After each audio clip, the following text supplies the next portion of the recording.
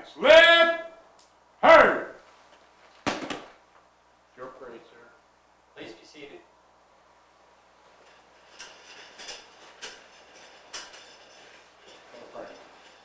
Order, colors. I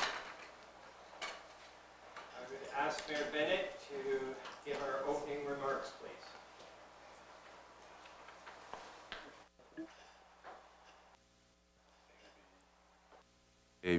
Whoops, there we go. Thank you. It is our tradition in Peterborough to start our council meetings, and this is a special council meeting with the Lord's Prayer, followed by 30 seconds of silent reflection, and then we move on to the national anthem, and then we will have the ceremonial presentation. So if you would indulge me, and I will say the Lord's Prayer, you're more than welcome to join in with me on that if you are so inclined. The 30 seconds of silent reflection tonight, we lost one of our veterans this week, and he was a city employee as well. Ted Brook passed away. The funeral for him is on Friday, so if you could, perhaps keep him in your thoughts for the 30 seconds of silent reflection. Our Father, who art in heaven, hallowed be thy name. Thy kingdom come, thy will be done on earth as it is in heaven. Give us this day our daily bread, and forgive us our trespasses, as we forgive those who trespass against us. And lead us not into temptation, but deliver us from evil. For thine is the kingdom, the power, and the glory, forever and ever. Amen.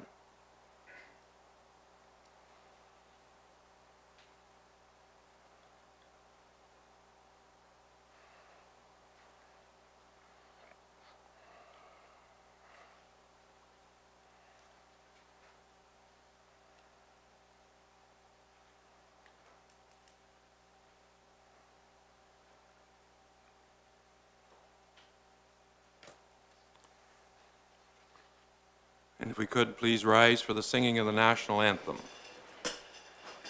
Color, upgrade. Carry, colors. O Canada, our home and native land, true patriot love, in all thy sons command, with glowing hearts we see thee rise, the true north strong and free. From far and wide, O Canada, we stand on guard for thee. God, keep our land glorious and free.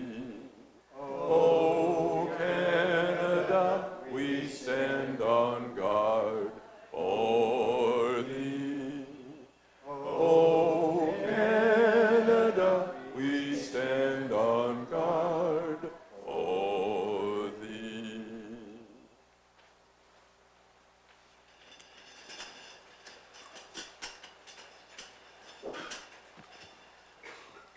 And so we move to our 2013 Remembrance Day recognition.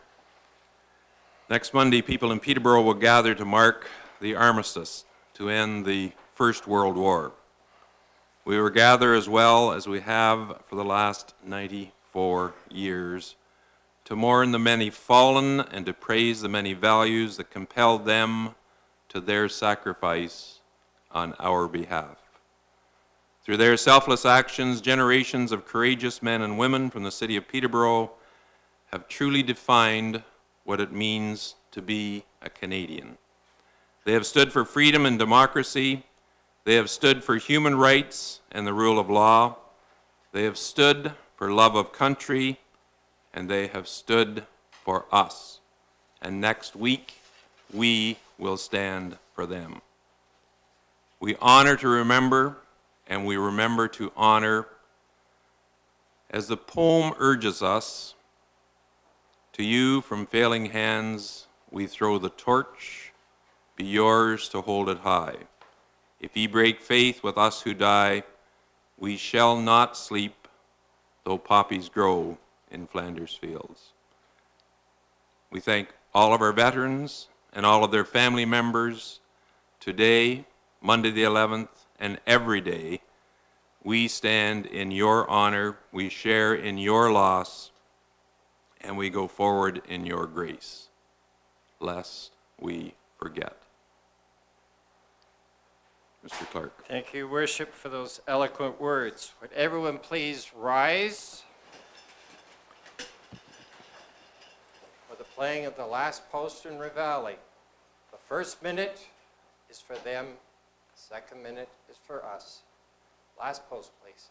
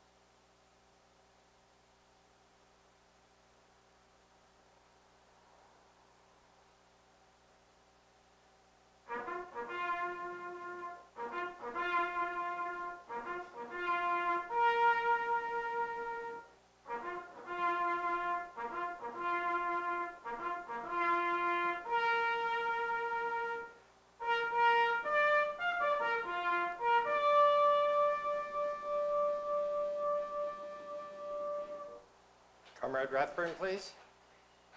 They shall grow not old, as we who are left grow old. Age shall not weary them, though the years condemn. But going down to the sun, and in the morning, we will remember them.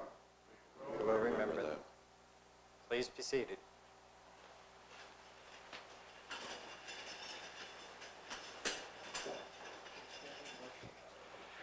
I would now like to call forward Julia Kimball to read the poem made famous from the First World War, written by Canadian Lieutenant Colonel John McCrae in Flanders Fields.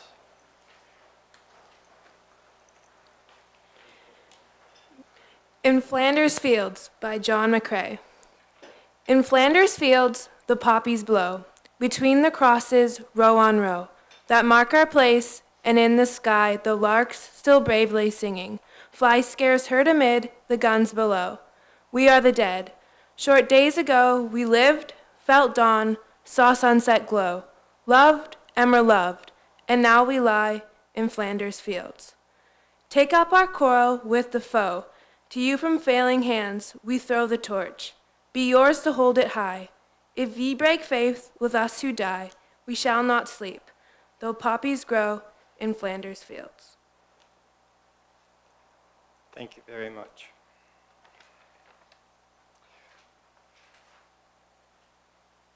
Please rise.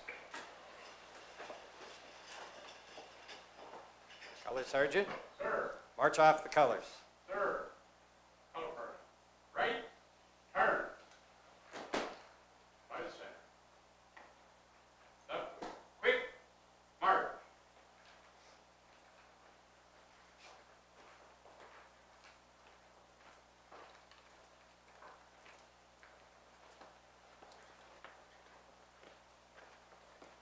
Please be seated.